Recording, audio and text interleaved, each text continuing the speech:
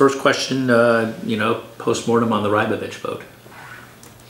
I think I wasn't surprised that it got passed. I expected that it would. I think there are still some questions to be asked, and it'll be at least a couple of months before it comes back for second reading. And I think as they proceed during that time, they'll continue to work with the neighborhood to address the issues that some of the neighbors continue to have. And when it comes back, it will be. We'll see what it looks like. Excuse me. In all the chapel meetings, I think it was 20-something hours total. Every time the room was packed, there were people in the overflow. There were people this week who were very passionate about the aesthetics of this massive project, but it wasn't the same size crowd. Why do you think that was? I think it's directly related to the outreach that Rybovich and Related have been doing for the last 6, 8, 10 months. They've had numerous neighborhood meetings. They meet regularly with the Northwood Vision team.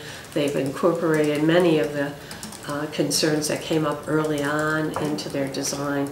They just did an incredible amount of outreach to the community, and I think that's directly related. And I think the other thing that I noticed specifically was that this is a very respectful crowd. Whether they agreed or disagreed with the proposal, they were very respectful. And I think it was really because the developers were very respectful of them and their opinions. And I think that Rybovich and Related can write a book or a white paper on how to reach out to the community. They did such an excellent job. And what's one of the biggest questions you have right now that needs to be answered before this goes up for another vote?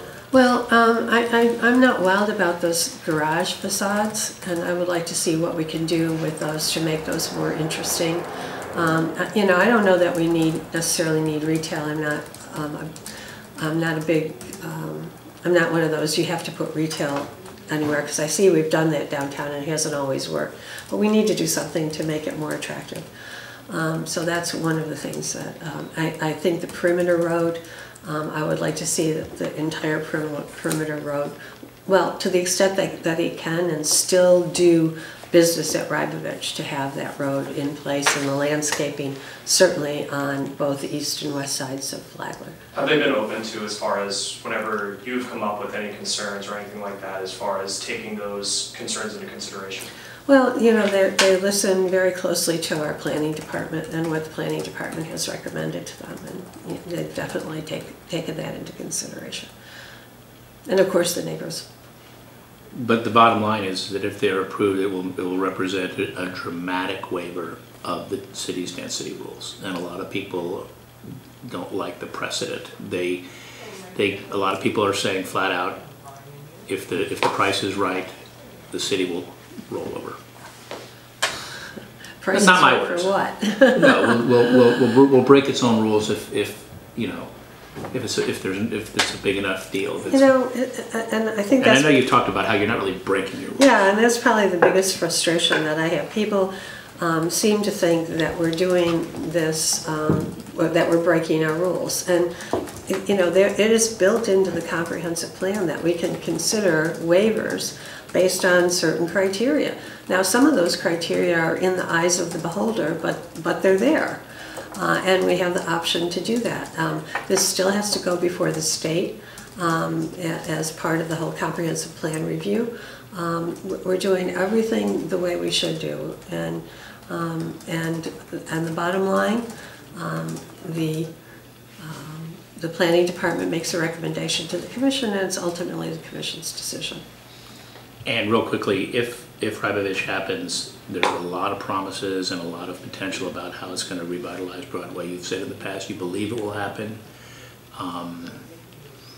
You still feel pretty strongly that if this thing is built, that area is going to be revitalized, and they want the city to be part of it too. Well, I think that they presented it very well as a three-party project between the city and Rybovich and the neighborhoods, and I think you need all three of those parties to make it successful, we're committed to it. I have nothing on the Rabovich. No, I'm done with Rybovich. I had another one unless you have one.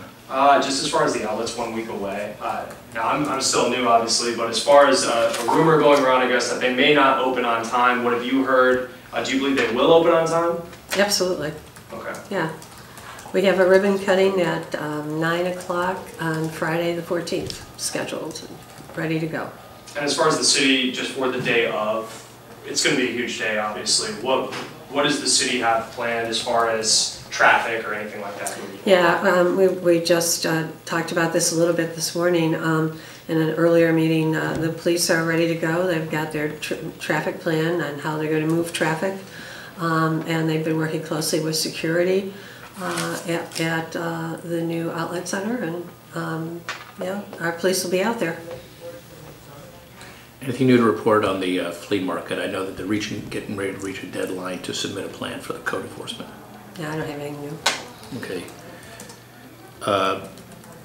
Also, the commission discussed on Monday, it might have been actually during the CRA meeting, this idea of this 7th Street Center. Square. 7th Street Square. Can you talk about that a little? Yeah, one of the items in our strategic plan and the CRA's strategic plan is to develop the intersection of Tamarind and 7th. And it's called 7th Street Square, and we're moving forward on that. That will include landscaping, some brick pavers to sort of delineate the square. We own three of the 4 corners, I believe. So we're looking at what we can put there. One of the considerations as we move forward is do we want to put some resources in the community to help develop new businesses, and Paragon and other like SCORE and Small Business and group, they're available to support new businesses, help them write business plans, help them look at their financial situation. Should we put them right in the middle of where we want to see new business sprout up? So that was the discussion about where do we want to place these people who want to serve the city, especially in terms of building their new businesses. The frustration of decades of trying to get that, and a lot of times people have said, well, it wouldn't take that much. It's very close. If we could just do this, we could do that. Maybe the blight would improve, and something like this obviously is not going to be a panacea, but I'm guessing that's a priority for you because it's so close to downtown. Oh, Tamarind and Rosemary both are priorities for us and for the CRA. This year, I think we have allotted in the CRA budget $2 million for the Northwest. So we're really focusing on making it safe, getting more businesses in there, making it more attractive, trying to increase home ownership, and that's definitely our priority, and it's in our strategic plan.